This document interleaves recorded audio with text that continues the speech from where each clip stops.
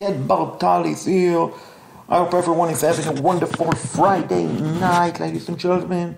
I'm recording from my computer, my laptop computer, which I brought the other day. So this is my first recording from my laptop, so as you can see, I'm trying to adjust the camera. But anyway, ladies and gentlemen, enough about my computer. Let's talk about the Carolina Panthers and the Chicago Bears. It was a big, massive trade only on about 2.5 hours ago, close to 3 hours, that took place in the NFL, impacting the NFL draft. The Carolina Panthers have traded wide receiver DJ Moore, the 9th overall pick, the 61st overall pick in this draft, 2023. They also traded away 2024 first round pick and a second round pick in the 2025 NFL draft. In return, the Carolina Panthers acquired the first overall pick in the upcoming draft. So, let's put it this way, ladies and gentlemen. It's a good trade for both teams. And here's why. Chicago Bears, they have the starting quarterback, franchise starting quarterback in Justin Field. They had the first overall pick. They acquired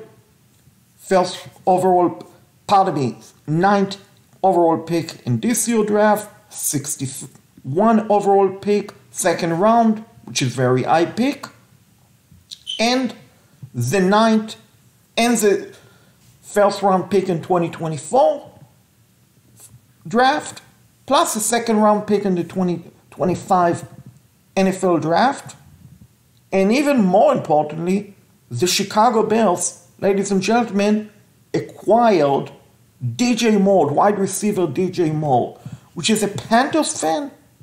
Ladies and gentlemen, this, my friend, it's a pretty good value return for the Chicago Bears. On the other end, for the Carolina Panthers, as a die-hard Panthers fans, ladies and gentlemen, I like this move. I really do. Sure, you don't want to give away DJ Moore, but let's be honest. What lacking for the Carolina Panthers all over these years? Last year, the year before, the previous year. Basically, up until Cam Newton suffers a shoulder injury, thanks to TJ Watt in the Steelers games back in 2018 Thursday night game, prime time, which the Panthers lost in a big time, which we won't talk about that game, but that game, Cam Newton suffered a shoulder injury, thanks to TJ Watt. The result of that, Cam Newton wasn't the same afterward. Ever since then, the Carolina Panthers were looking for the next Cam Newton or next franchise quarterback. They tried with Baker Mayfield. They tried with Teddy Bridgewater. They tried with Sam Darnold, PJ Walker. They tried with Jacob Eason in one game. They tried with Christian McCaffrey, running back, lining up as a quarterback.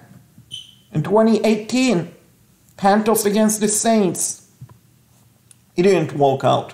Even though McCaffrey had one touchdown throw to Chris Maynolds, it didn't work out. He's not the running back.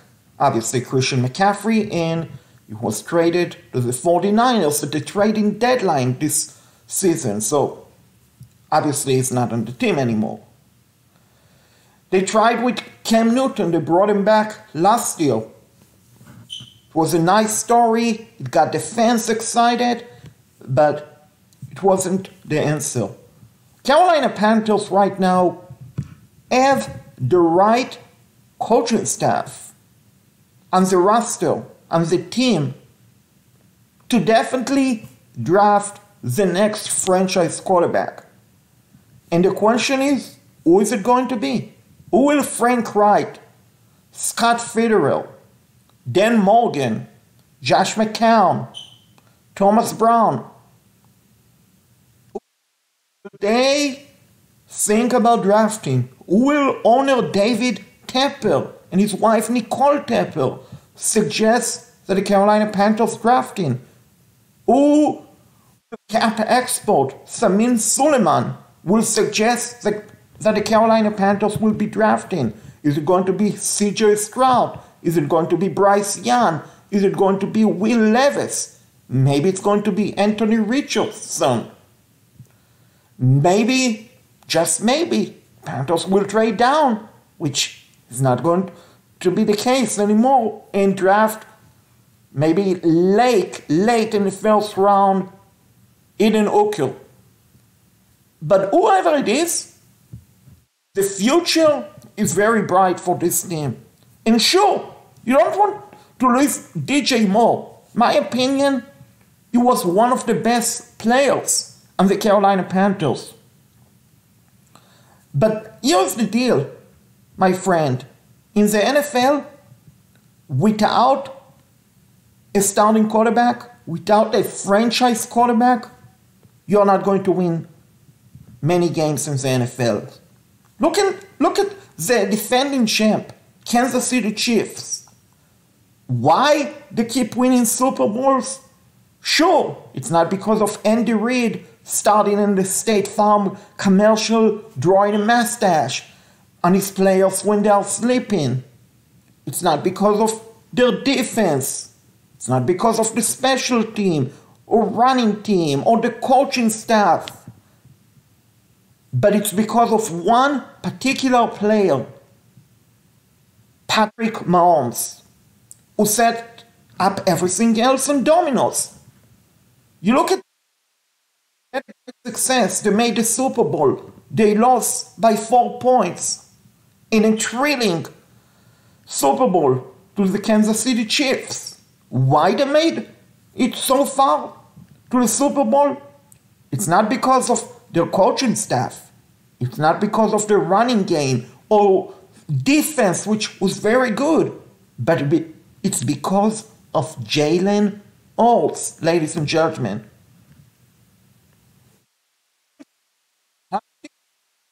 That makes the playoff. Look at my Panthers. Look at the Falcons. Look at what made the playoff last year. Look at the Jets. Why they did not make the playoff last year? Because they did not have a franchise quarterback on the roster. And sure, a team like the Green Bay Packers had Aaron Rodgers. They did not make the playoff last year. But in part, because their roster beside Rodgers wasn't good enough. You look at the Vikings, who made the playoff last year. You look at the Giants making the playoff last year. Why? Because they had a pretty good starting quarterback on the roster.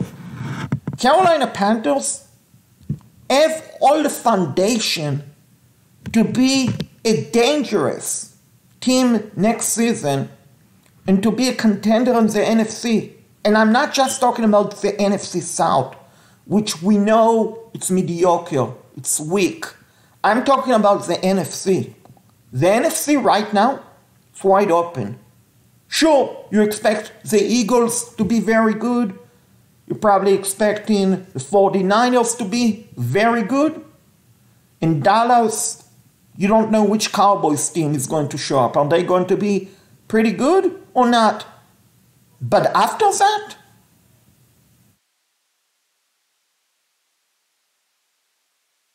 is the third, fourth team. You can say the Vikings, you can say the Lions. But in the same group, I will put the Carolina Panthers as a team to be reckoned with because they have the defense, they have the offensive line, they have top of the line coaching staff. What they are missing is the next Cam Newton, their next franchise starting quarterback. It could be C.J. Stroud. It could be Bryce Young.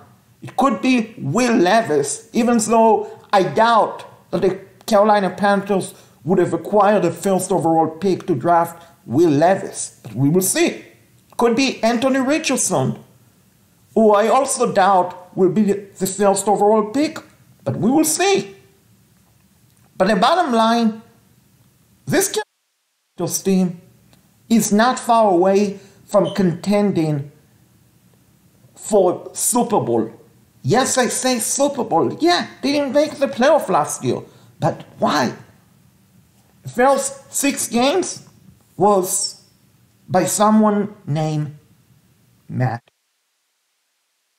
Now in Nebraska, we don't say his name in Carolina. That name is offensive to Panthers fans. So we don't say that name. But last year, Panthers did not have a good starting quarterback on the roster. They had a defense, they had a special team, they had offensive line, they had good wide receiver combined with DJ Moore, LaShanta Chanel, Terrace Marshall Jr. But once again, no quarterback, no decent quarterback. Without a decent quarterback, you cannot win games in the NFL. Forget about making the playoff, winning a weak division, becoming a Super Bowl contender. But with a starting quarterback, with a very good defense, top of the line defense already in place, with special team already in place, with the best, one of the best, if not the best coaching staff in the NFL, my friend, this Carolina team better be reckoned with come 2023 season and beyond if they can stay healthy. That is the key, staying healthy. So trading-wise, draft-wise, grade-wise, Chicago Bears, I give them a B-. A B-, because they got DJ Moore. They got the 9th pick, which I'm not sure if they will be able to get their player as the 9th pick. We know that they are not going to draft a quarterback. That is for sure. But they might not get Will Anderson or Jalen Carter or Bijan Robinson. 3 pretty good players who might not last until the 9th pick. So that is a risky move by Chicago. Sure, they get the 24th, 21st first round pick, 2nd round pick in this year draft, 2nd round pick in 2025 draft. But just presuming, hypothetically, the Carolina Panthers just make the playoff next season, which I think they will. I really do believe that. Then Chicago is looking at a very low pick. They're not looking at a top 5, a top 10. They might be looking at the top 20, top 25, which is not good enough in that particular case. And the biggest acquirement, the biggest piece of this trade for Chicago, which by itself I give it an A+, is DJ Moore. He's very underrated, he's very good, he's going to be automatically the best wide receivers that the Chicago Bears have on the roster right now. For the Carolina Panthers, I give it to A-. It's not A+, because I would have rather trade away 2025 first round pick and keep DJ Moore. But apparently, according to numerous reports on Twitter and elsewhere, that wasn't possible. So it's an A-, but it's almost A+, because I do trust the Carolina Panthers coaching staff to make the right move and draft the next franchise quarterback for the Carolina Panthers. And you hear it from me, ladies and gentlemen, and if I'm wrong, you can let me know. Shaked Bartal, it's March the 10th. 2023, 9:06 p.m. The Carolina Panthers will be making the playoffs in 2023 season. Carolina Panthers will become a Super Bowl contender starting in 2023. Goodbye, everyone.